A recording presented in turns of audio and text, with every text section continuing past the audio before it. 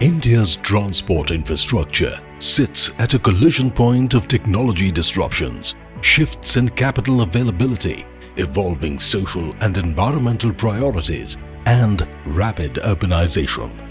Modern ports, stronger bridges, faster trains, highways and expressways, the artery of a nation with an estimated growth at a CAGR of 19.73%, is touching the lives of everyone, impacting the economy, environment and the society. Technological advances, increased competition and the demand for shorter construction times is driving the trillion-dollar industry.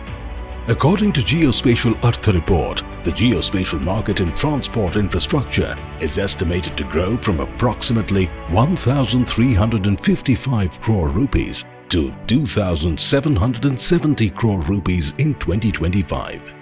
Digital technologies, sensors, drones and BIM has become the enabler for infrastructure projects in the planning, designing, construction and overall management phases. It has been powering India's mega infrastructure projects for end-to-end integration of processes across the value chain, ranging from Jewar International Airport, Navi Mumbai International Airport, Chenab Rail Bridge, Delhi-Mumbai Trade Corridor, Bharatmala Pariyojana, Sagarmala Project, High-Speed Rail Project to the recently launched PM Gati Shakti, the National Master Plan for Multimodal Connectivity. Besides, the policy initiative mandating the use of LiDAR in highway projects has been a notable addition for the holistic development of the infrastructure sector and in realizing Atmanirbhar Bharat. Integrated geospatial and BIM technologies offer a host of benefits to the construction industry, from timely detection of clashes to better scheduling, planning and cost estimation, assuring increased ROI and profitability. It can boost productivity in the Indian infrastructure sector by at least 25 to 30%, reduce the construction cost by 33%, with 50% reduction in greenhouse gas emission. It's time to change the way we design, build and maintain infrastructure. It's time to build GeoSmart Infrastructure.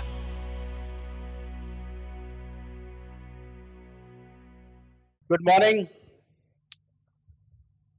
I'm Sanjay Kumar, CEO of Geospatial World. First of all, welcome to this conference on GeoSmart Infrastructure. It's a very important topic and important occasion.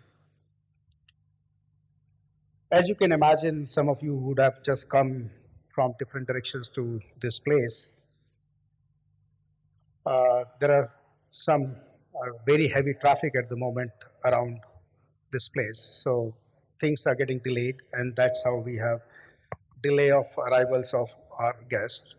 But we have a long day program, so we don't want to actually wait too much of time. But to start with,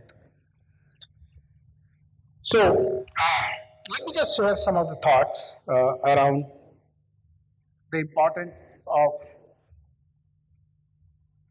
GeoSmart Infrastructure event in our national development and our ambition.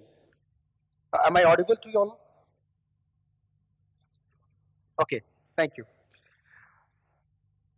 Yesterday we saw a news that India became the 5th largest economy in the world.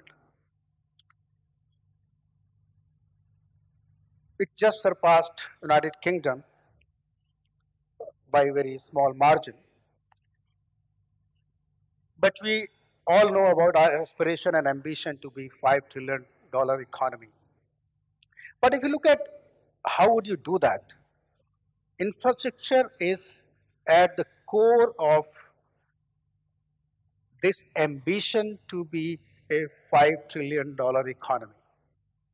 Currently, it is almost 10% of our GDP.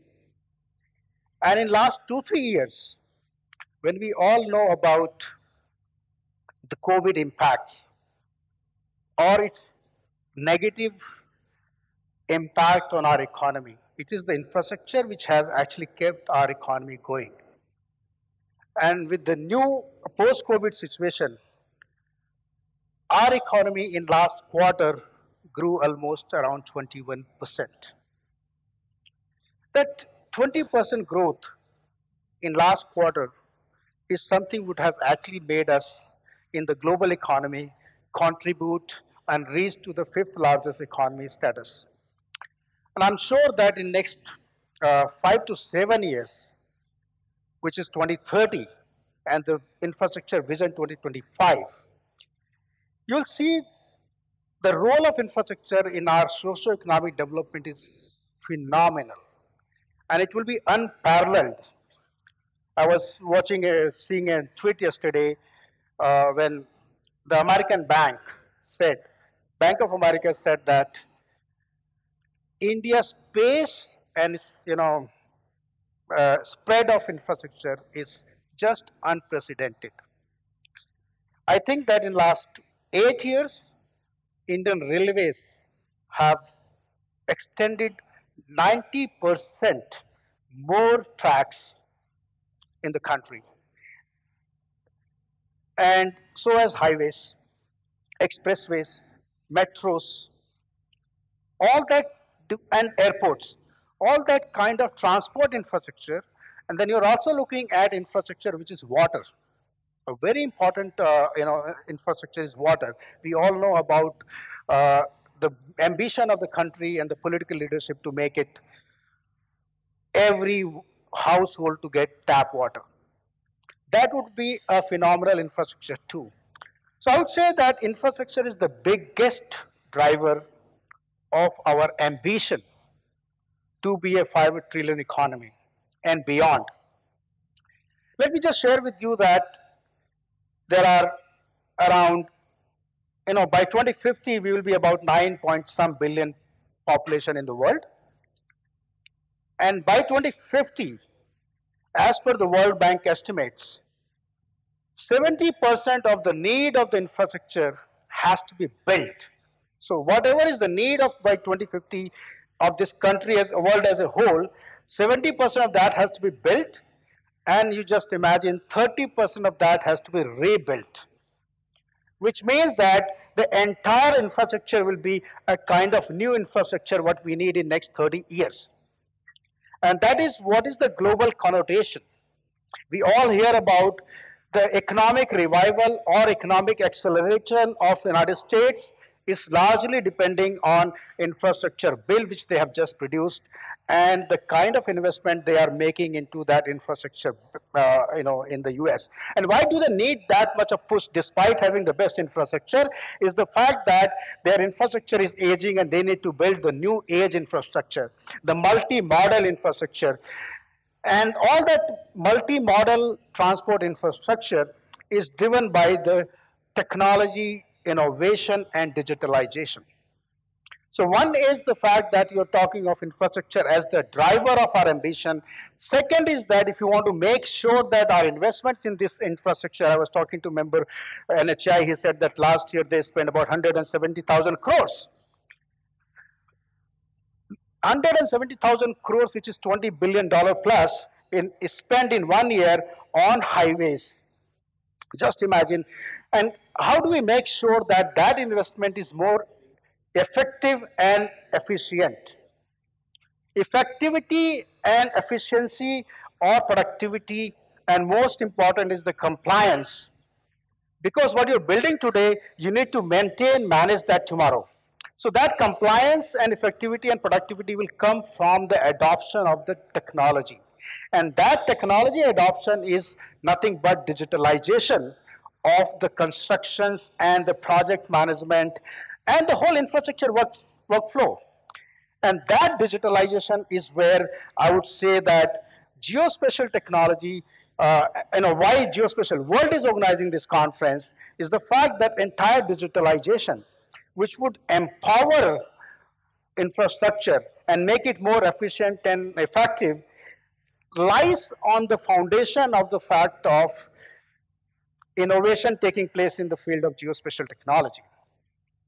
The geospatial technology, which we all know about, positioning technologies, sensors, surveying, and then software capability, which provides you three-dimensional analysis of the environment which we live in. And when I say environment, infrastructure is a very important component of the physical world.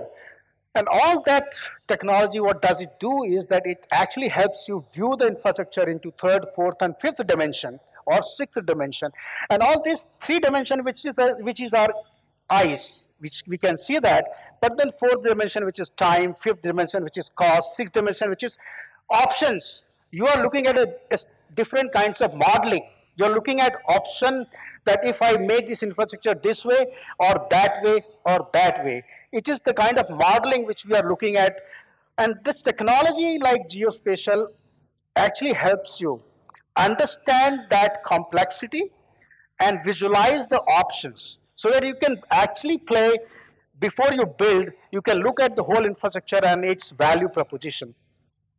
So all this technology helps you to integrate your BIM process, make your BIM process more and more, I would say, visual. And that visual is actually connected by the, or rather I would say empowered by, or supplemented by, or augmented by the location technology, where is what. So in a digital connected environment, you are able to access and understand that every asset where it is. And that is the core of connected constructions. So all this will actually help you reduce your class detection, because this entire life cycle is from plan, design, build, and maintain. It will reduce your class detection. It will make your projects complete on time.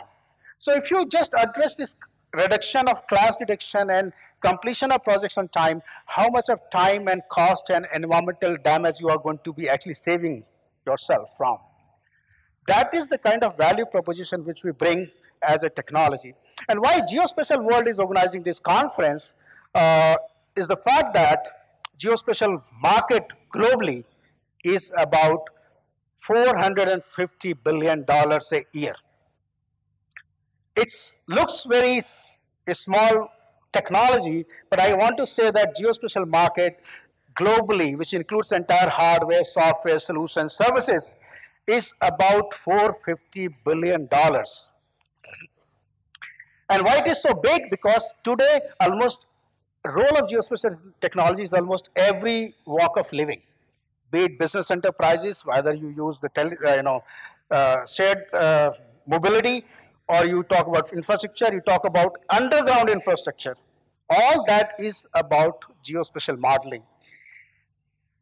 Most important out of this 450 is $75 billion of this is actually into AEC market. And that is the reason why Geospatial World has picked up infrastructure as a sector where we want to extend our role of evangelism and advocacy to promote utility and relevance and applications of geospatial combined with BIM and making digital twin. Digital twin is a kind of ambition for us where we want to build a system where we can look at our infrastructure in totality for next 10, 20, 30 years, because the role of digital twin is not only into the design phase or construction phase, highly relevant for maintenance phase. Any kind of updation which is taking place around that infrastructure should be automatically updated into the digital twin environment, and it should be able to help you maintain that asset. In that view, this entire conference on GeoSmart Infrastructure powered by BIM and digital twin is very, very relevant. What we are talking today is going to be a very killer application in our ambition in 2025 and 2030.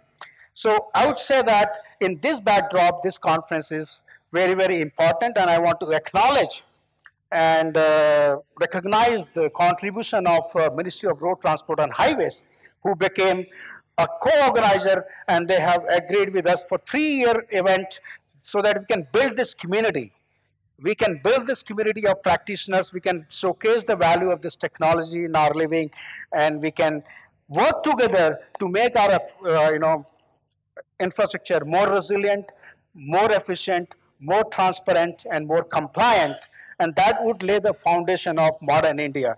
So with this, I thank you once again to all of you for being here with us, despite all the road challenges which we have right now and the traffic challenges. And I hand over the session to Anamika.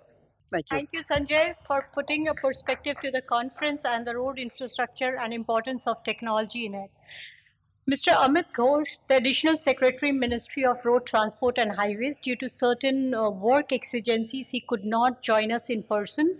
So he had sent a message for us.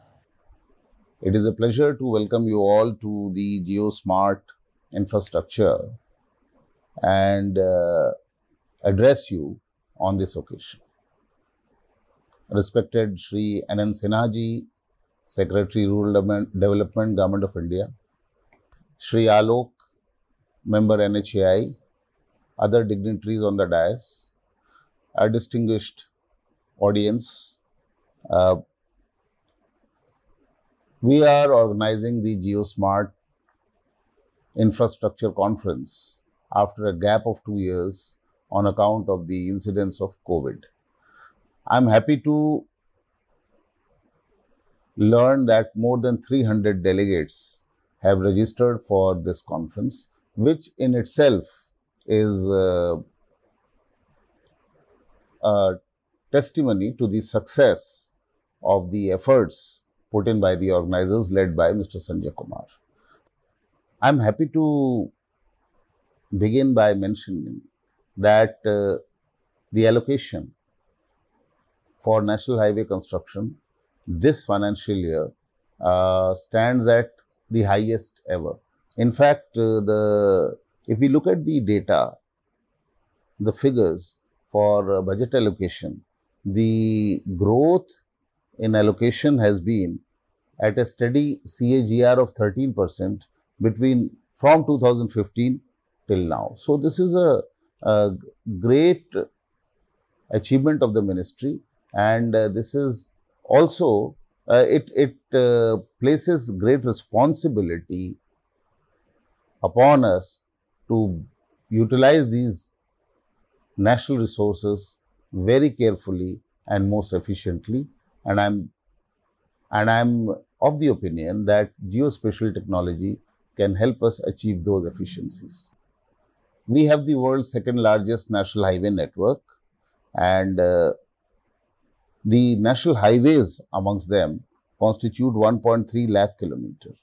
National highway construction rate has improved by more than 3 times between 2014-15 and 2021, from 12.1 km per day to 36.4 km per day. Stakeholders in the Highway Construction Agency have deployed various technologies for time and cost efficiencies. For example, ultra high performance concrete, precast concrete. MoRTH has created various policies to support the wider adoption of these technologies to lend even greater pace to highway construction in the country.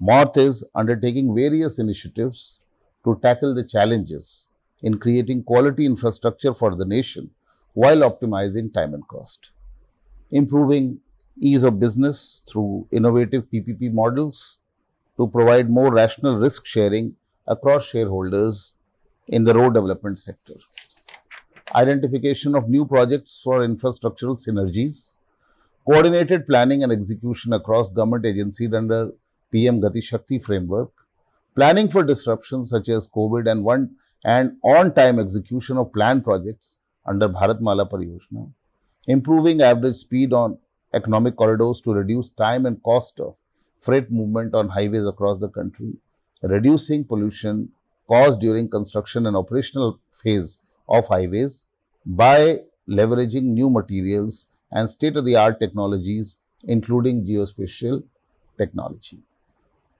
As you know, Bharatmala Pariyojana was conceptualized as an umbrella program with a corridor-based approach.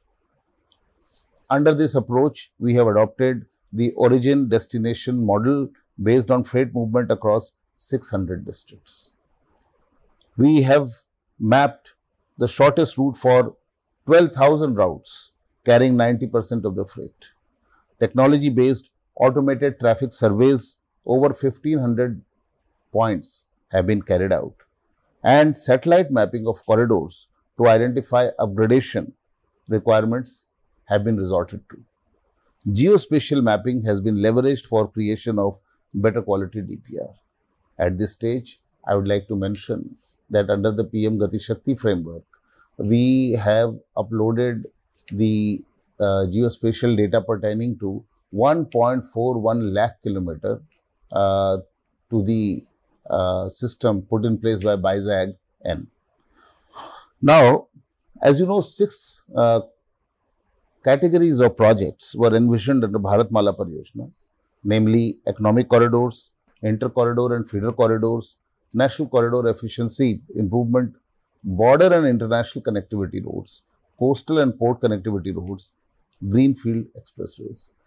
If you see these various categories, there are great challenges as well as opportunities, because I always say that each challenge presents an opportunity also.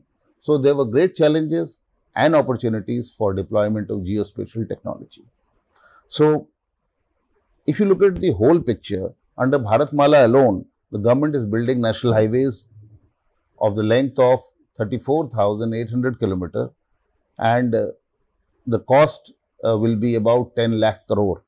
So, geospatial technologies will be crucial in deciding on the optimal highway network strategy, leading to reduced logistics cost and time across the country. So, as I mentioned, GIS mapping of national highways is being undertaken for planning, execution and monitoring of the road network and timely completion of projects. GIS maps contain a detailed visual representation of infrastructure, facilities including location, topography, facilities and structure as well as images.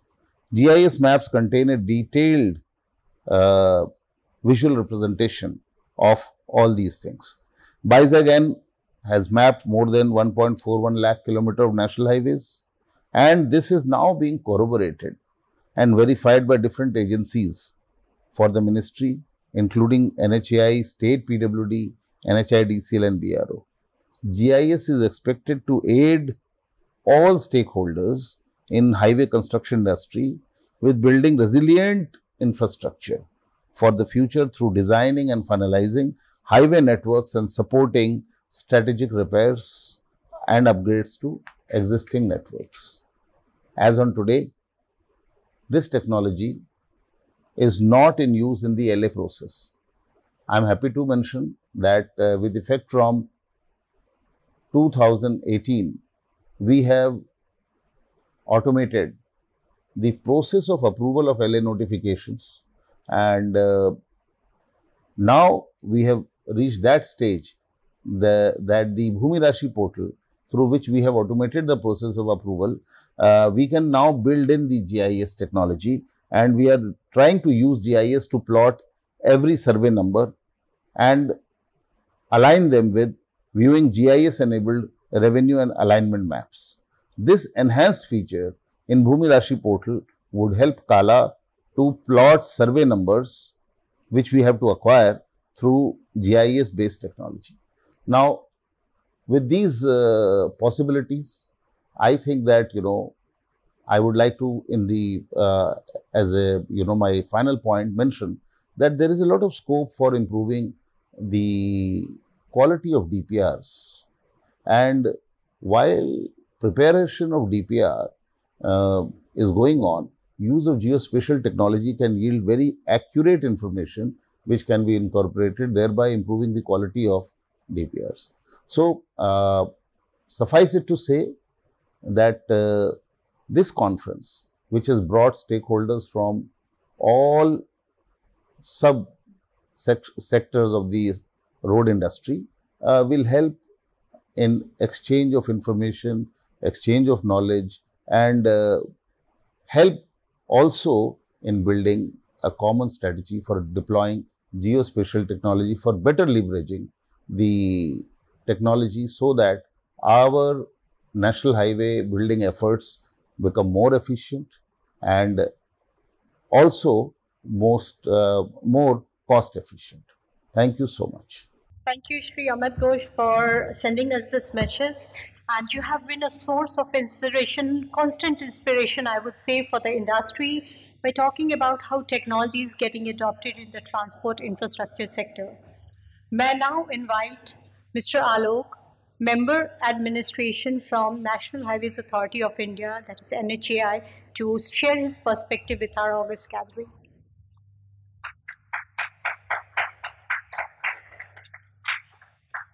Good morning, everybody. Yesterday night, I was told to participate in the conference. So I thought I will not prepare anything. I will just share my experiences in the National Highway. I am happy to be here because I was thinking all during the stay of in NHI, and earlier I was PWD Rajasthan, why technology is not being used in this sector. To the extent it was because earlier I was working in power sector, and there every second technology was being used, and we was hooked on to load dispatch centers information, and every wire was being monitored.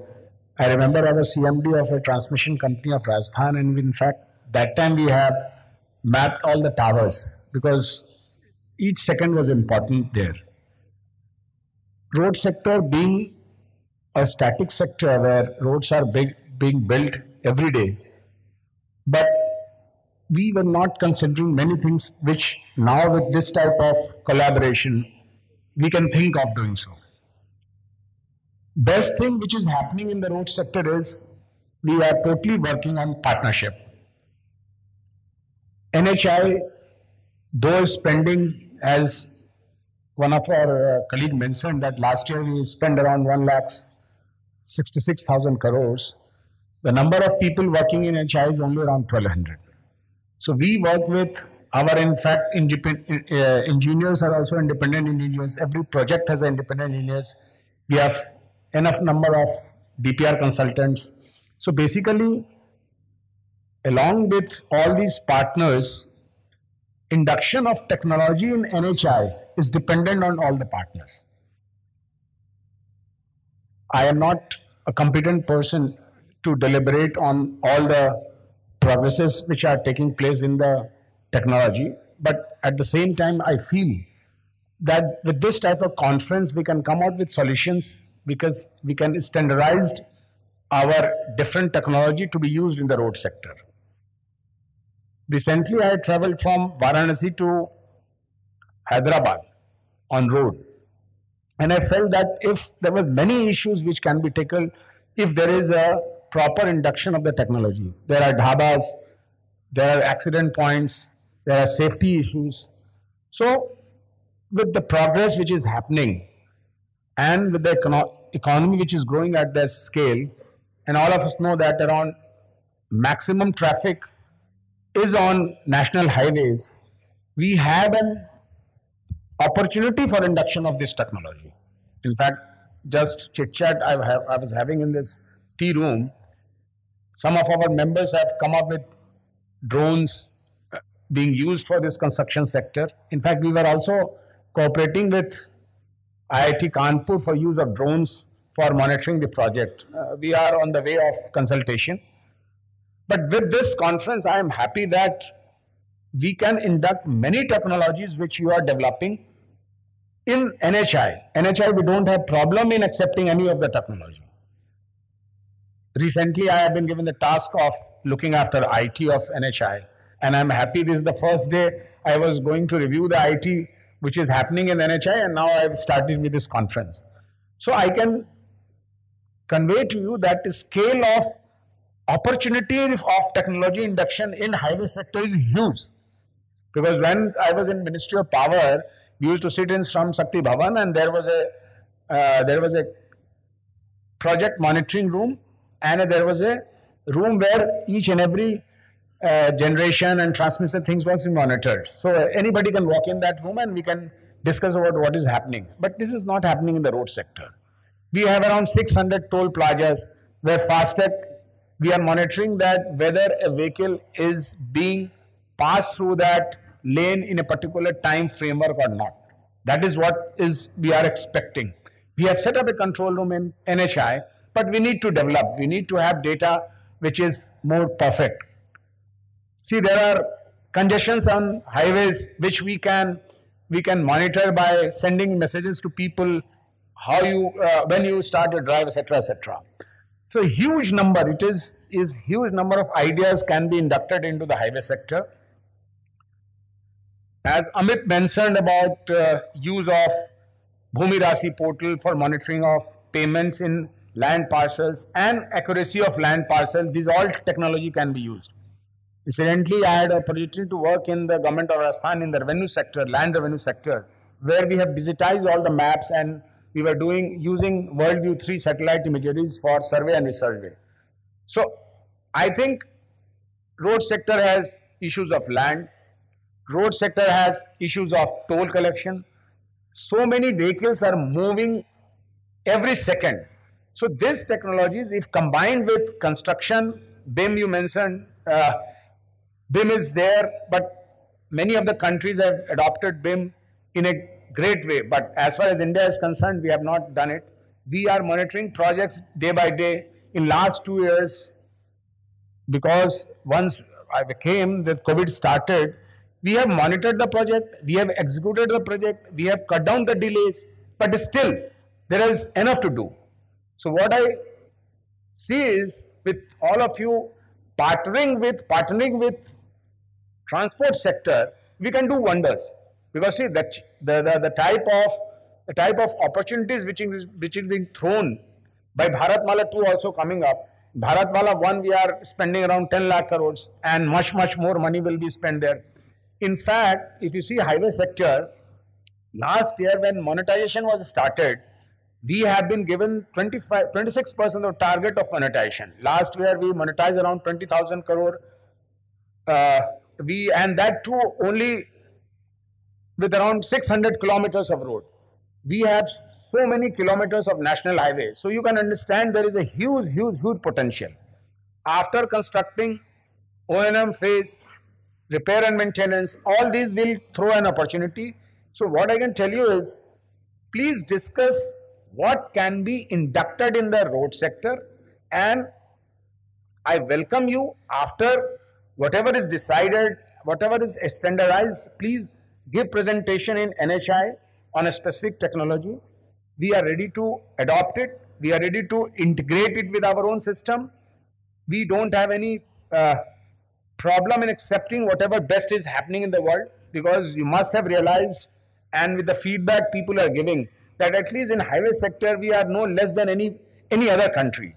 The type of construction we are doing, the speed with which we are constructing. In fact, in Maharashtra, 2 months back, we created a Guinness Book of World Record in laying of roads. So that was 10 continuous days, the whole system was working 24/7 for 10 days, and we created a Guinness Book of World Record. So we have an urge to do things. We have not many contractors who are working, but if this technology is integrated with all these things, I think we can do wonders. I have come here only to tell you these are the aspirations which we have in our heart and mind. Please cooperate with us and we will do the best. So basically what I was urging you, that you should come up with technologies, and I am again happy to inform you that with our leadership, sir is always for technology. We discuss technology in our meetings. It's not that we only monitor things. So with his leadership, I can assure you, whatever best technology you bring to us, we are ready to adopt and we are ready to take you to whatever level you want. Thank you for inviting me in this conference, and I think we will start a new partnership with road construction with the technology world. Thank you very much. Thank you, Shri Alokji, for addressing precisely and emphasizing upon the importance of technology for users to unlock the value of diverse data set to enable applications of various types. May I now invite on stage Shri S.K. Nirmal, Director General Roads and Special Secretary, Ministry of Road Transport and Highways, to share his perspective with the august audience. Good morning, respected Honorable Minister Sri Gadkari Sahab, Member NHA Sri Alokji, our colleagues of online, all friends from the road sector, ladies and gentlemen. First of all, I am grateful to the organizers for giving me this opportunity to share our thoughts and experiences regarding use of geospatial technology in road sector. As already my colleague Mr. Amit has already told that in India we have the second largest road network in the world after USA, and that is about 6.3 million kilometers. Though national highways are only 2% and state highways are only 3%, and the remaining all is district roads or rural roads. But national highways are carrying more than 40% of the total traffic. When we see the entire road network, that about 65% of all goods in the country are transported through roads. And 90% of the total passenger traffic uses this road network. So that is what is the importance of the road sector in the entire economy. In fact, the National Infrastructure Pipeline, which is talking about the road sector, contribution is 18%. So that is what shows the importance of the road sector. During the last decade or so, we have seen a phenomenal growth in the road transportation network. In fact, if you see the budget allocation from Government of India, last year also it was a very high jump, that is 1.18 lakh crores was allocated to Ministry of Road Transport and Highways. And similarly, this year also about 1.99 lakhs, so roughly 2 lakh crore has been allocated to our ministry already, sir. In the last 5 months, we have spent 1 lakh crore in the road sector, in our Ministry of Road Transport and Highways. So that is what is the kind of momentum which has been given by Government of India to our national highway network and the road sector. In fact, when we have to achieve the goal of $5 trillion economy by 2025, then road sector has to play a very important role to achieve that kind of target. So in order to ensure timely completion of projects, government has taken various proactive measures to revive languishing projects, solve operational issues, provide time-bound dispute resolution, expedite land acquisition, provide enhanced focus on road safety, and adopt technology-enabled solutions. In last couple of years, we have seen a lot of focus being given by our ministry on road safety, green initiatives, digital transformation, and augmentation of resources. And when we talk about these technology issues, then BIM, GIS, artificial intelligence, machine learning, remote sensing, cloud computing, use of drones, use of LiDARs are some of the widely used technologies. Integration of BIM and GIS enable users to unlock the value in diverse data sets to enable application, including occupant engagement, sustainability analysis, disaster preparedness, and many more operational and management issues. Be it building a roads, infrastructure, bridges, the most important aspect is the planning stage. This covers everything from what material will be used, type of bridge that is most suitable for the environment, project timeline.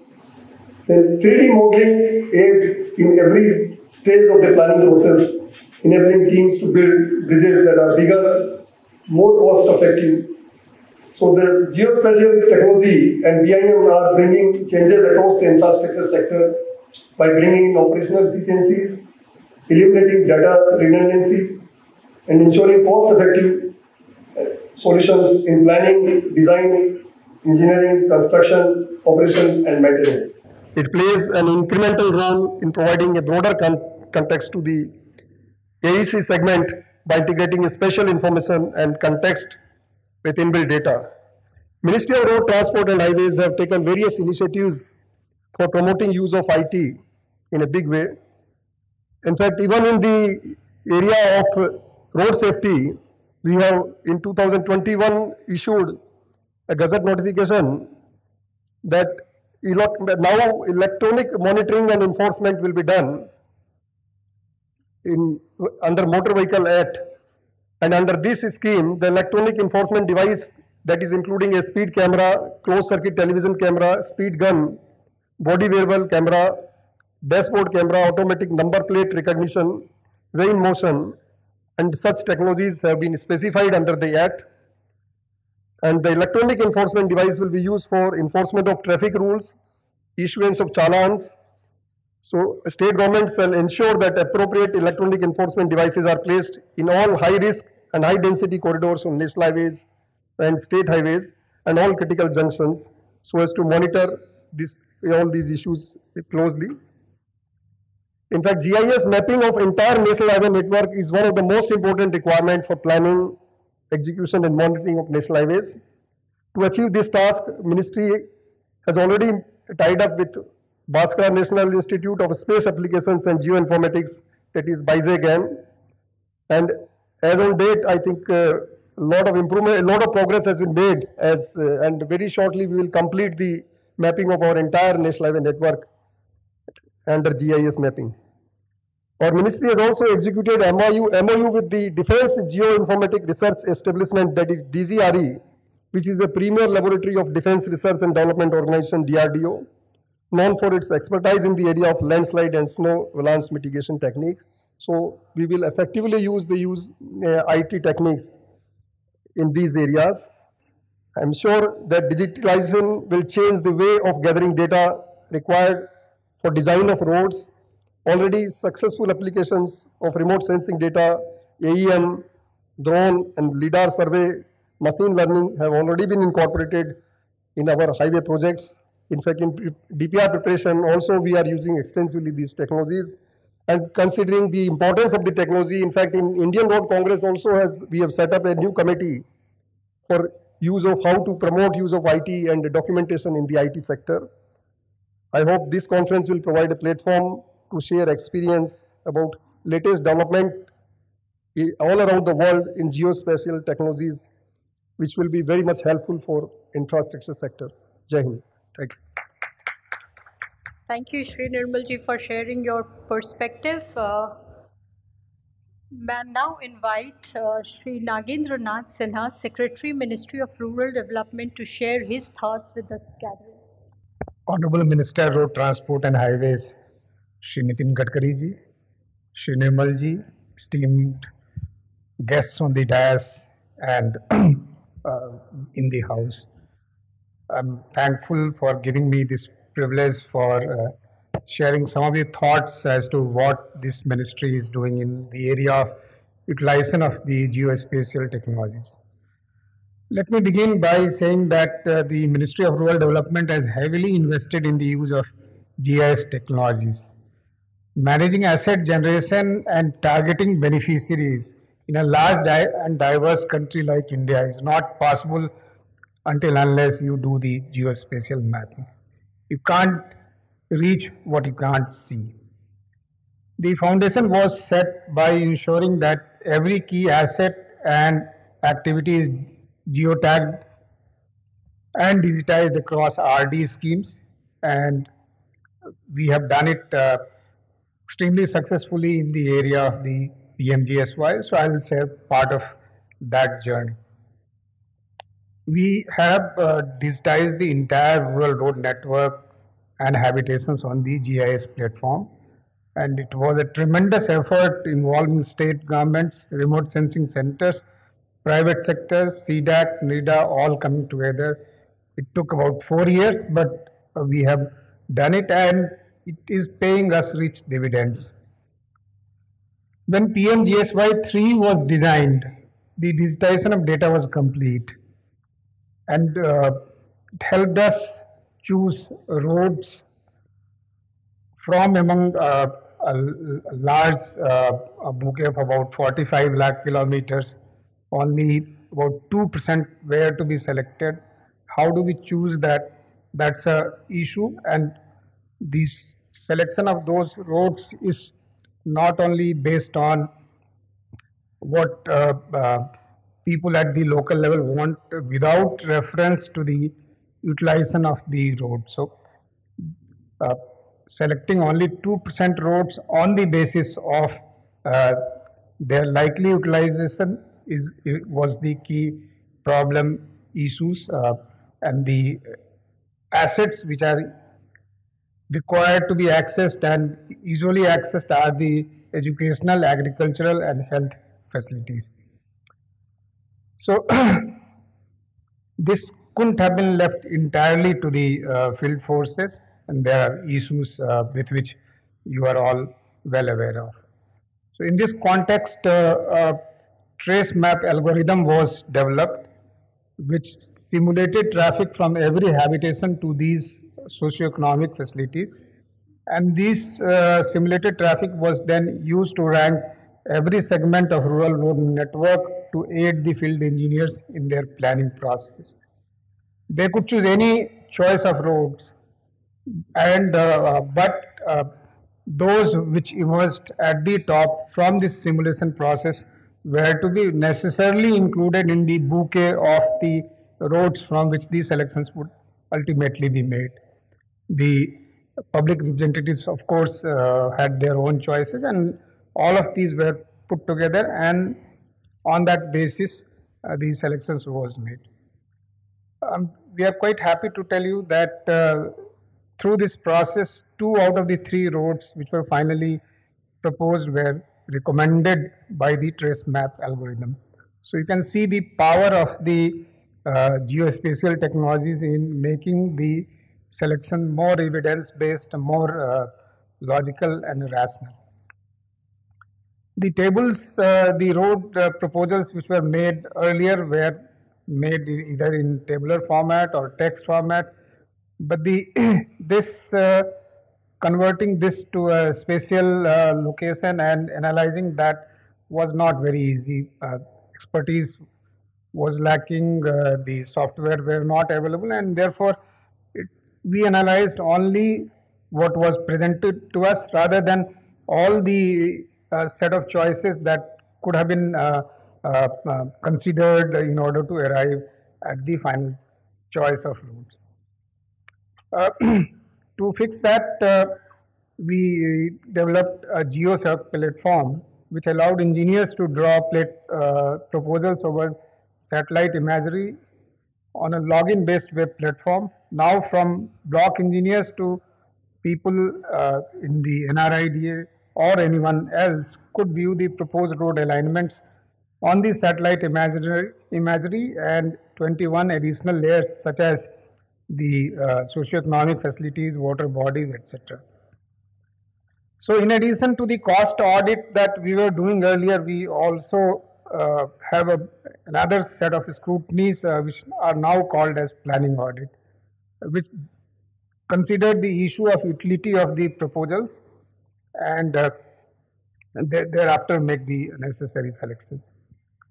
Now, now that we have a large body of data, we have in the month of February, I guess, we have put that out to the public under the government open data license. So this rich data set will enable startups, policy researchers, rural entrepreneurs to build on, make use of that data for Bharat. Our digital public goods will ensure that the roads that we have built and the data that have been captured can be utilized by anyone who wants to make use of for serving the in rural India. Other departments in the and other divisions in the Ministry of Rural Development are also extensively using GIS. We are beyond the stage of just geotagging for the sake of it. Additional algorithms are needed to make use of massive GIS data sets. PMAY geotag pictures are taken at least at 5 stages. And if there are more stages involved in the construction, then some more are taken. And this ensures that people don't just pass on photograph of any scheme just like that. It's the photograph of that particular house only, which is included in the pictures, and therefore it has boosted our vigilance and monitoring of the entire process.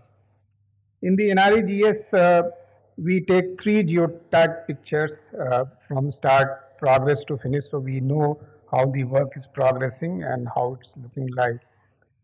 More importantly, utilizing the remote sensing data and other geospatial data sets available from the ISRO National Remote Sensing Center, we have developed a platform for soil and water conservation, that is watershed planning. It's known as Yukdhara, and out of about 2.69 lakh gram panchayats, we have done this planning exercise for about 2,60,000 gram panchayats, and now all the natural resource management works can be selected without, in a very objective manner, without doing this exercise over and over again. So that's a great piece of work that has been done. In the urban mission that aims to improve the urban-like facilities, the basic services and the economic growth in the areas which have fast population growth and fast economic growth, their geospatial planning is being done so as to put the planning of those urban areas on a very scientific platform on a long-term basis. We are also using GIS to connect disparate data sets. It's easy to connect data sets in terms of latitudes and longitudes. For example, using NREGS data sets and PMGSY habitation data, we are able to identify pockets where the NREGS works are not appropriately distributed. For example, with this we are able to find out if the works in a gram panchayat are focusing only on a particular village or a subset of villages of the gram panchayats, or it's informally distributed, evenly distributed. So that it kind of helps us also in looking at the equity aspects as well. We are also trying to connect the data sets from the Swachh Bharat Mission, from the PM Awas Yojana Gramin, the PMGSY data sets, all to see if there are habitation which we have missed in the course of mapping, and then probably take that also into considerations while designing the new sets of the rural road programs. A few years ago, the GIS was considered emerging technologies at the Ministry of Rural Development. It's now an established technology, and we are moving towards use of AI and ML algorithms to make sense and fully utilize our massive GIS data sets. For example, we are using AI technologies to scan through satellite imagery to identify which settlements have not yet been geotagged and which needs to be brought into the rural road network. We are also thinking if we could utilize this to ensure that the machines that are deployed for the road construction are doing the work that they are required to do, and appropriate number of passes and things like that have been done. Ongoing endeavor would be to prepare the DPRs in terms of the not only the linear terms but also in 3D terms, so that we have the DPRs from the stage of preparation of the DPRs to measurements, and every data set being in a 3D manner on a 3D data sets, and further designing etc. could be taken on that platform.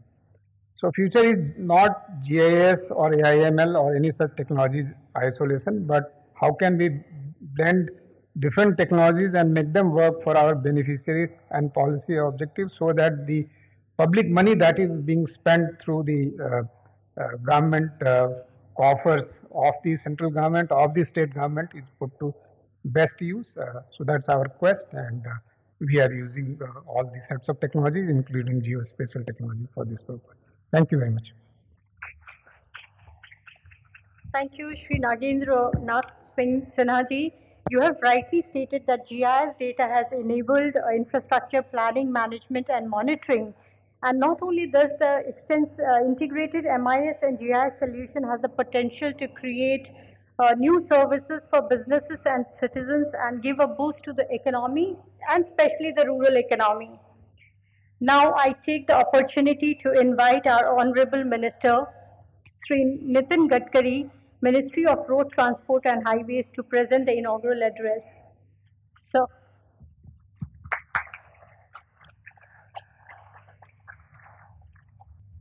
Shriman N.M. Sinha ji, Secretary for Minister of Rural Development. Sri S.K. Nirmal, Director General of MOTH. Alok Kumar ji, our member NHI. Sri Sanjay Kumar, CEO, Geospatial World. Ms. Anmika Das, Vice President, Product Management, Geospatial World. Distinguished dignitaries, guests, and dear friends. Today's subject is very important, because in Indian scenario, our Prime Minister's dream is to make Indian economy of $5 trillion. And for that reason, we need to develop the 4 sectors which are very important for the country: the water, power, transport, and communication. And without that, we cannot increase our GDP growth rate. And without growth rate, we cannot create more employment potential. And without employment potential, we cannot eradicate the poverty. So basically, the most important problem is development of good infrastructure in the country. Just Mr. Sinha ji was giving a reference of Pradhan Mantri Gram Sadak Yojana. I know because under my chairmanship, Atal Bihari Vajpayee ji was appointed a committee for connecting all villages of the country. And at that time, I was preparing the report for that. One of the member of the committee was Mr. Vivek Sawant from SIDAC. There were a lot of expert people in the committee. And actually at that time, I'm talking about 2002 or 3 something. I was young minister in Maharashtra. Particularly, I was at that time making Mumbai-Pune Express Highway 55 flyovers and Worli-Bandra ceiling project in Mumbai. And Vajpayee ji called me. At that time, we prepared the report. And the report is it's a very good report. And everything was there.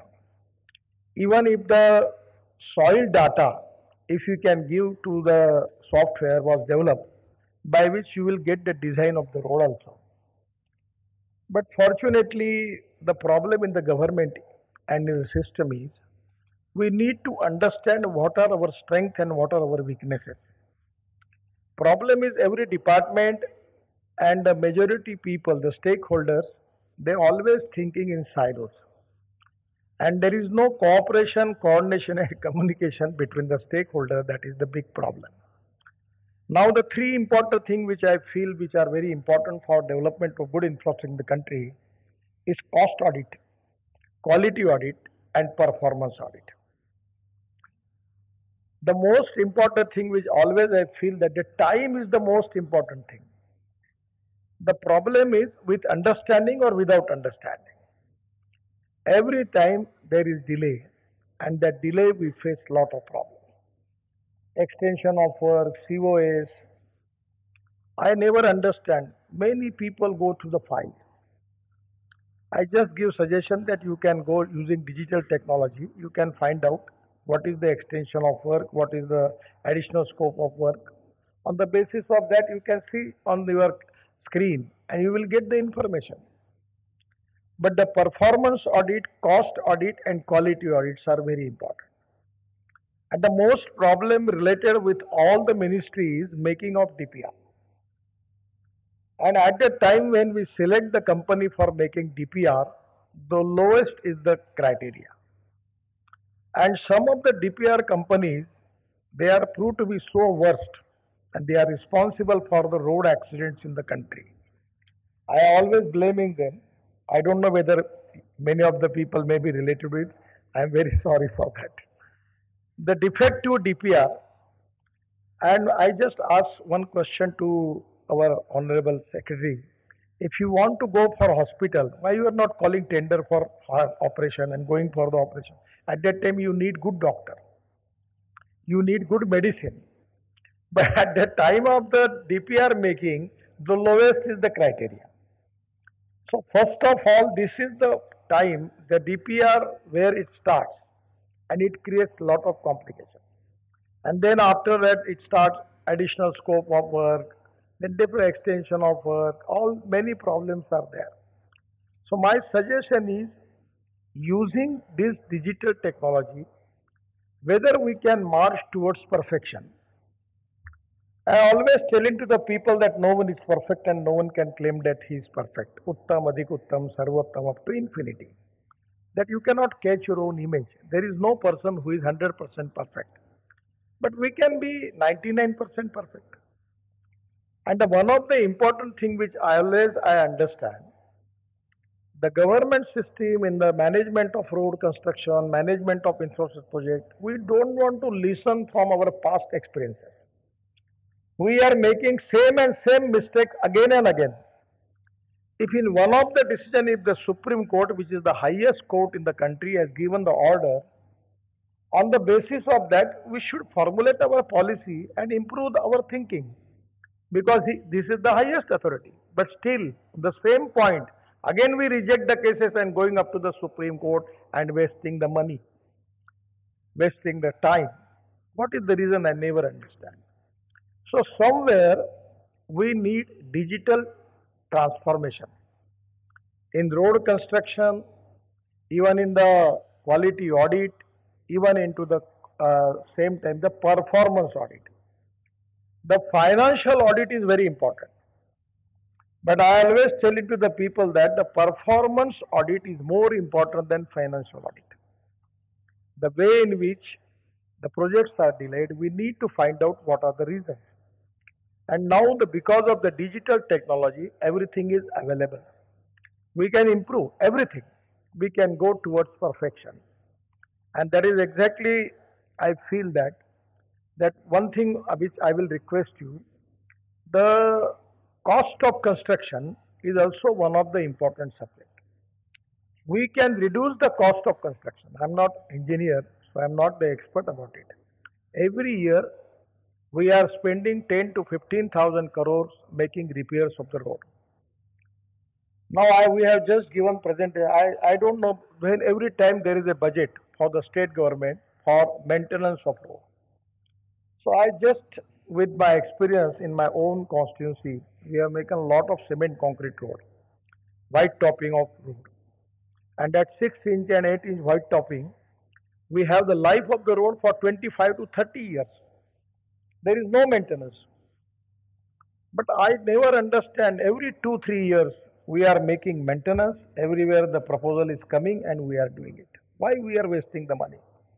If we can make the white topping of the road, and if we can make, that was my suggestion to our engineers, that if we can make some bitumen surfacing on the concrete road, it is going to improve the quality of the road. I remember particularly in western part of our country, in Mumbai and other area, there are a lot of rains are there. In Mumbai, Goa, everywhere, every year, whatever the quality of road you may have, but there are problems because of bitumen road. When there are more rains, again we repeat it and making the bitumen road, though the road of good quality, 2 to 3 years, road collapse. So somewhere we need to plan, particularly in the sea area, we are using steel. I never understand the life of the steel as far as in the particularly near to the sea. Every time the life of the bridge is not more. Somewhere near to the sea of 50-kilometer area, we need to use stainless steel because rusting is a big problem. So somewhere we have to take some decision related with the quality audits, that how we can reduce the cost of construction and how we can improve the quality of construction. And by using the different technology, I always feel that the innovation, entrepreneurship, science, technology, research, skill and successful practices, we name it as knowledge, and conversion of knowledge into wealth is the future. And for that reason, when we have to make the audit of any project, performance audit, quality audit, then cost audit, everywhere we need to use digital technology. It can be a really good thing. I am just giving you the example. I have given one proposal to Forest and Environment Ministry, and we have a meeting with them. Our DG was there, and we have given a good proposal to Ministry that we should have a tree bank. The Coal India will have a tree bank, NHI will have a tree bank. We will make G-tagging, and at least now we have taken a decision that we will plant the tree of 3-meter height. And we have purchased the tree from Rajamundry, and now there is no trees are available. We have just purchased 75 lakh trees of 3 meter and with a cost of 80 rupees per tree. And now we are making plantation, and everywhere it is there. Now we can easily understand where exactly. Now I have just give them the suggestion. If the cutting of the tree is there, there will be punishment, not punishment, but there will be policy that they have to at least plantation of 10 trees for one tree if the cutting is there. If the transplantation of tree is there, there is 5 tree, new tree plantation will be there. So by this we can increase the plantation, we can give motivation, inspiration to the stakeholders that you should develop the tree bank. And by making this, we can increase the green area of our country. In my own city, we have the office of remote census. So I just got appointed to visit that office. And I suggest them that you should prepare the green map of every district, every Nagar Parishad Kshetra, municipal Kshetra. At the same time, you can make it of Gram Panchayat and give me the record. And we should have a state level competition that which Gram Panchayat is number 1 as far as the plantation is concerned, which Nagar Parishad is number 1 as far as plantation is concerned, which municipal corporation is number 1, and we can give them award. And there will be a competition in the mind of all the people for the plantation of the tree. It will increase the plantation and your problem will be solved. But somewhere our engineers are hesitate. They have a lot of hesitation for plantation tree in roadside. I say, why you have hesitation? The problem is that we are making plantation. The forest people will come and they declare it as a forest.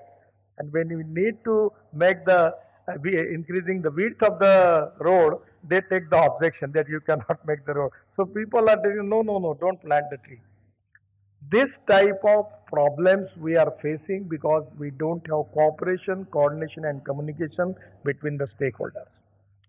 That is the reason that there is a lot of delays for EOT and COS, year, 2 years, not taking decisions. I don't know what is the problem in it. And many of the people going to the file. If you have evidence by using digital technology, you can use it. Now we are using drone for agriculture. You just understand what is to be the most important advantage for it. Because I am farmer, if we are using drone, in place of drone, if you use urea for sugarcane, we are using 4 bags of urea. And 75% is wastage and 25% is going to the plant. But if we use drone, then 75% urea is going to the plant and only 25% is wastage. And now we have the nano urea, nano fertilizer. So 500 ml of bottle of nano urea is equal to 1 bag of urea. So this is going to say we are importing the urea of 60,000 crore every year. So by using technology, I will request you again one thing. You use drone, but don't make lithium ion batteries. You can go for bioethanol. It is the fuel, green fuel from the farmer. And already I have initiated it. And now we have flex engine. You know the model of Toyota named as Camry. And now next month they are going to launch their models with hybrid technology.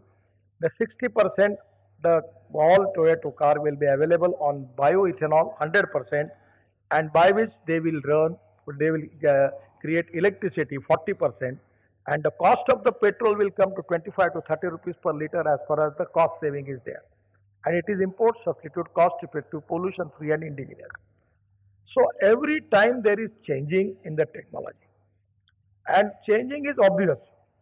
So my suggestion for all of you, that whatever the digital technology which we are using, first of all, we need to use for what reason we are using.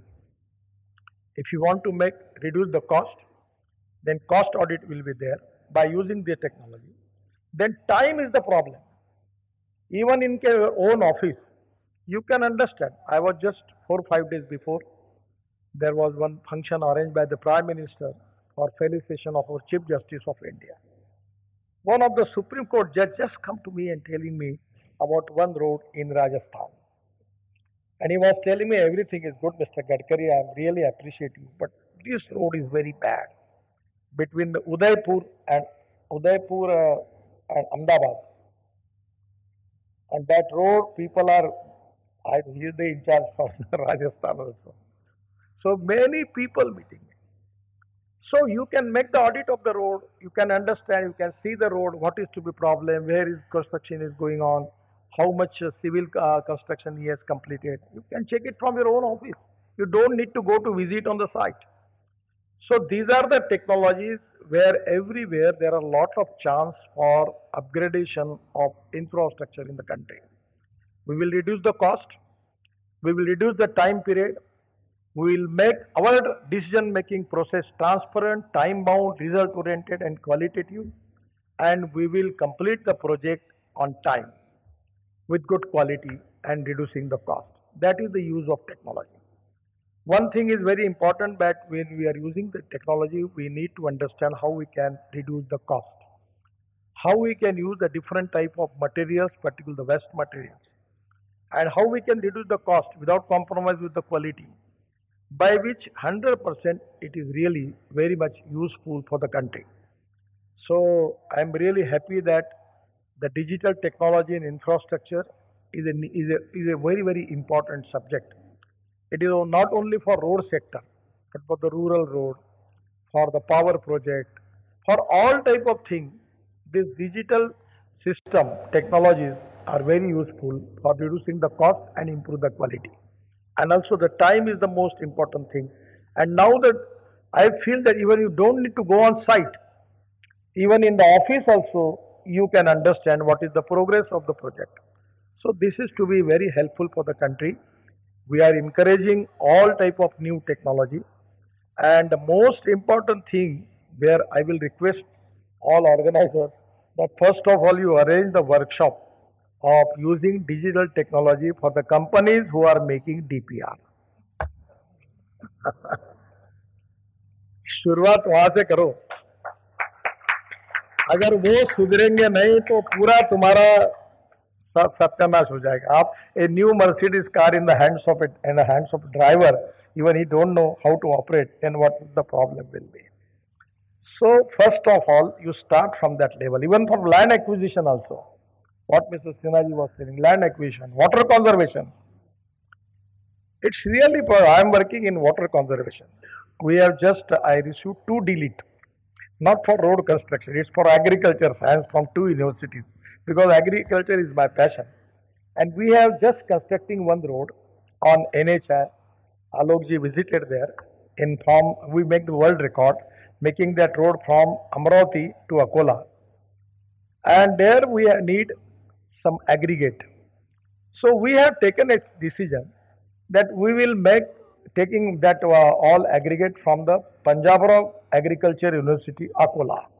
I phoned to Honorable Vice Chancellor and he gave the permission. So we made 36 Amrut Sarovar and create irrigation for 10,000 acre of land of university. 22,000 wells are now charged and 68 villages water problem is solved without making single cost, not a single expenditure of single rupees. It's free of cost because it was a success story that we need aggregate. Our contractor has taken that aggregate and making the legs. I remember once upon a time I was in Mumbai when I was minister. We had to make this Worli Bandra ceiling project. So there was, we need lot of aggregate and the cost for making, you know that the Mahim bridge. After that, we have taken lot of aggregate and making that all area connecting to Worli, and there was lot of aggregate we need. So I just was looking after it, but I understand one contractor was interested in Powai because he want to construct big scheme there, Niranjan Hiranandan. So I called Niranjan, you are doing only, yes, but my problem is we have got a big hill and where to dispose all this material is a problem. Well, I will solve your problem. So the cost at that time was estimated 350 crore. I am talking about it is to be 1998-99. So we have completed work with the 125 crore saving because one party was interested to dispose of their material and other party was keenly interested to taking the material. So it resolved the problem. We saved 2,000 crore and today it comes to 2,000 crore. Only to understand what are the need of the most people and on the basis of that we resolve that issue. So today also in Nagpur, we have demolishing one bridge. The Nagpur Metro is doing. And in one of the lake, we are making chowpatty.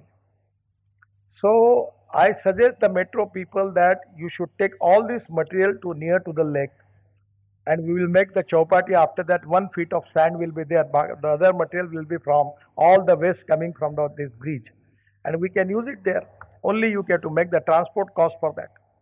So there are a lot of things where you can save the cost. You can use the good material by also you can save the cost. You can reduce the time period and now your positive approach and your vision for quality construction and reducing the cost using the digital technology, it can be ultimate thing for the country. And for that reason, only important thing is everywhere in the department on the same type of work which we are doing, we need to have cooperation, coordination and communication between the stakeholders. We have to improve all type of system. We have to understand what are the strengths and what are the weaknesses of the cases. On the basis of that, we have to formulate the policy and by using digital technology, it is going to the ultimate stage where we can develop the good infrastructure with the low cost of international standard in the country. I am really happy that you are thinking in good line. Our ministry will support that and 100% with this conference, we will also we need to formulate the policy for that how we can take the help of all these people who are the expert and by which we can reduce the cost and improve the quality and time period and giving good standard of infrastructure to the country. I am giving my thanks to all of you. Thank you very much. Namaskar.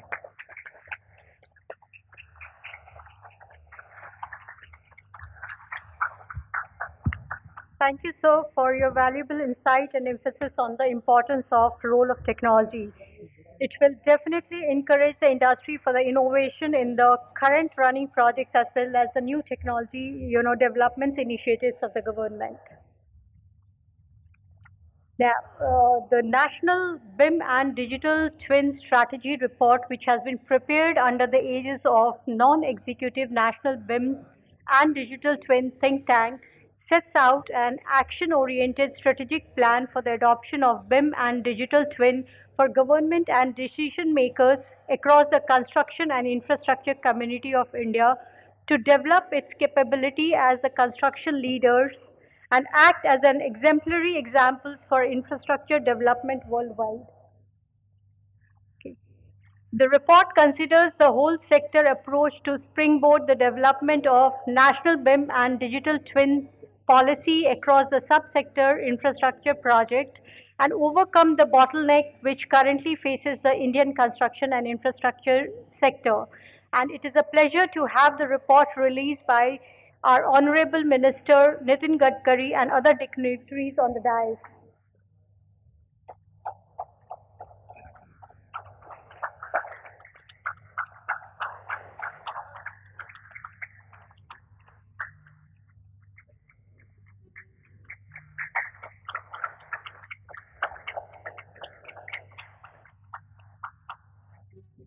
Thank you, everyone. And we have a small token of appreciation as a gesture of gratitude to our guests on the dais.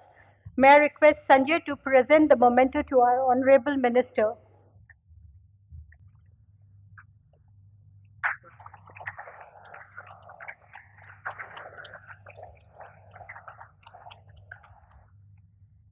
In the spirit of Going Green initiative, as a token of appreciation for our dignitaries, we are offering saplings. Sanjay, may I request you to honor Sri Nagendranath Sinha.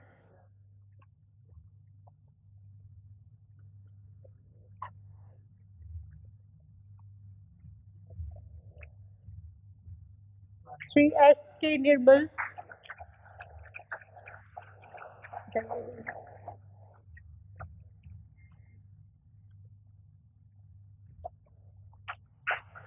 And Sri Alok.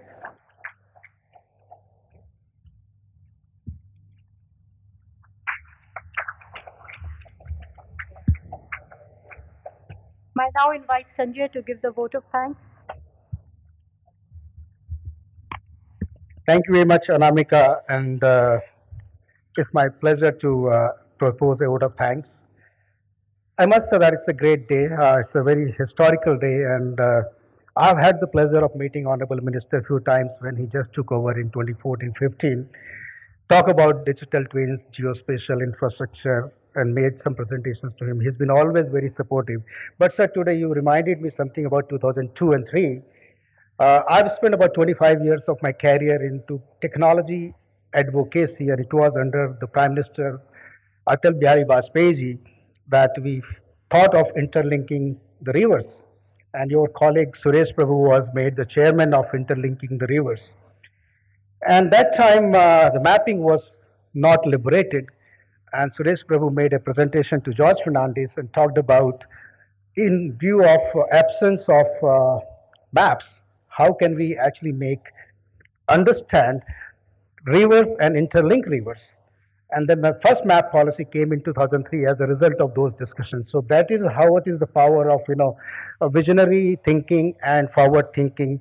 And that same policy got revised in 2021 again. So, I very articulately talked about 4 sectors: water, power, transport, and communication. And most important thing is you have such a kind of emphasis on digitalization. And digitalization is nothing but an interface of physical and digital world. That whatever it is in physical world, you can actually put that into a digital world. And that digitalization, sir, talked about time, quality audit, cost audit, performance audit. I think these are the pillars of productivity and efficiency. These are the pillars of doing things efficiently, with much better speed, with much longer duration of reliability of that project. And in this backdrop, I would say that this meeting is very important because we have started talking about digital twins and BIM. And BIM and digital twin will not only help actually build your projects today in a less time, with less class of projects, with less resources, but would also help engineers to make a systematic understanding of various options. We talk about 3D, 4D, 5D. This 4D, 5D, 6D is kind of adding additional dimensions of cost and options and timing. So you are able to actually visualize 20 years, 30 years time down the lane, that what kind of infrastructure is needed 20 years, 30 years based on geotechnical surveys or flood monitoring or earthquake monitoring or things like that, so that you build resilient infrastructure, sustainable infrastructure, and more durable infrastructure.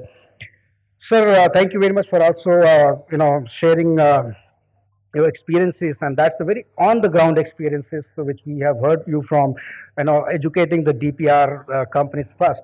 Of course, that's where the whole journey starts, and that's where we make mistakes because we don't integrate and understand the systematic view of the whole project. And those who prepare DPR probably never go into the construction phase. So that's the challenge, and we have to look at the connectivity. Sir, we as a group here, some of the companies and some of the government organizations, including your ministry, Mr. Amit Ghosh, who has been championing this, technology adoption. And now we have Mr. Alok, who is also member IT and administration. He has very clearly promised us to make more and more use of technology, so as DG Roads. And Mr. Sinha actually talked about kind of information management system. Information management system, which is helping us, being more transparent, being more productive. So what I would like to say in the class is digital twin and BIM, or BIM and digital twin, are kind of associated. So BIM is a tool to achieve digital twin, but before you go to BIM, you have a geospatial infrastructure. And geospatial infrastructure combined with BIM, which is GeoBIM, makes digital twin happen. And digital twin is something which is very critically important for maintaining the projects. So 20 years, 30 years life cycle of this project. So you have a lot of saving, not only in undertaking these projects, but also maintaining these projects. So that's the kind of efficiency we as a technology bring in. Sir, I would like to request you to consider, we as a group of professionals from the universities and the industry and the government have come up with this non-executive think tank, which means it is a voluntary think tank to provide kind of advisory for public policy. And I would request your office kindly to look into setting up a BIM and digital twin promotion board, something which can talk about outlining the potential role of this technology into the economy as a whole, infrastructure is specifically, and build a futuristic direction and futuristic policy which can be relevant for next 20 years or 15 years.